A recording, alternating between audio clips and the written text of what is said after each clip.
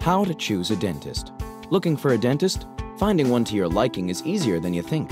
You will need a referral from a trusted source and an initial consultation. Step 1. Start with a referral from someone you trust, your doctor, friends, relatives, and coworkers. If you're moving, ask your current dentist if they can recommend someone. Check the American Dental Association's website for a member directory. Step 2. Schedule an initial consultation with the dentist. Raise any concerns you have about treatment to the dentist during this conversation. Make sure the dentist has a hygienist and receptionist. Step 3. Discuss the costs of treatment and any budgetary constraints you may have during this consultation. Make sure that the fees for services are within the customary range reimbursed by insurance companies. Step 4. Ask whether the equipment is sterilized before each use. Step 5. Ask whether the dentist will be on call for emergencies and what the emergency procedure is. Step 6. Observe the expressions on departing patients' faces. If they're smiling, that should tell you a lot.